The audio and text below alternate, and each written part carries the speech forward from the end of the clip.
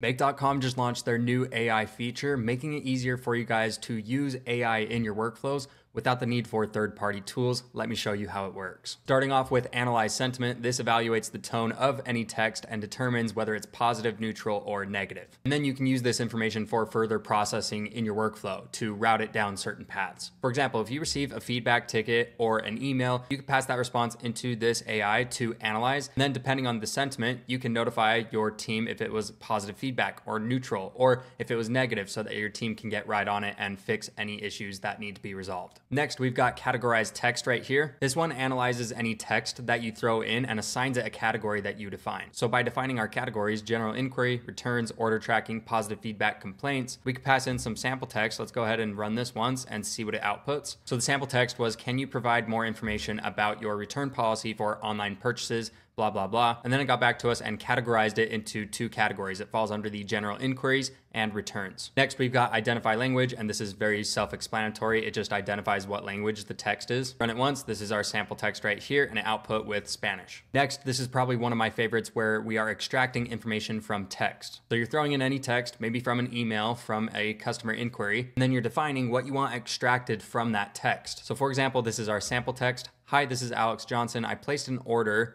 number 12345 on November 25th, 2024, but I haven't received a shipping confirmation yet. Could you provide an update on the status? And we want to extract the customer's name, the order number, the purchase date, and a summary of the inquiry. So we hit OK, we run this module once, and let's see what it outputs. So we passed in just text that isn't structured or formatted. And then the AI extracted all of those pieces of information and put them in their own variables. This makes it easy for us to map into our workflow later down the line, all of those different variables into their respective fields. So we've got name, Alex Johnson, we've got the order number right there, we've got the purchase date right there, and then we've got a summary of the inquiry. This is super useful because now I don't have to come up with this super complex prompt with OpenAI, with ChatGPT, to parse out and extract pieces of information, put it into a JSON format, and then use the JSON parse to parse out the response from OpenAI. This module does all of that in one go. And then we've got the rest of these right here. Standardized text. This adjusts the style and format of text to ensure it's consistent. We've got summarized text, that's very self-explanatory. We've got translate text, again, self-explanatory. And then chunk text, which I'm still not sure what I would use this for,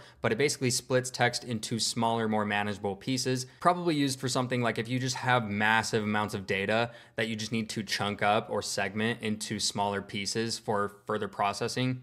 I don't know. So again, this is Make AI Tools. It's currently in a closed beta, and I just got access to this morning. This is all part of Make.com's efforts to simplify the use of AI in your workflows by getting rid of the need for complex prompts and having to set up additional AI accounts with third-party tools such as OpenAI or Claude or whatever you use. They haven't publicly announced when this is going to be available for all Make.com users or any usage limits with this tool. But as always, I'll keep you guys posted. If I'm showing up on your feed for the first time, my name is Mason. I love Make.com. I love AI. I love automation. So be sure to follow me for more AI and automation tips. Thanks, guys.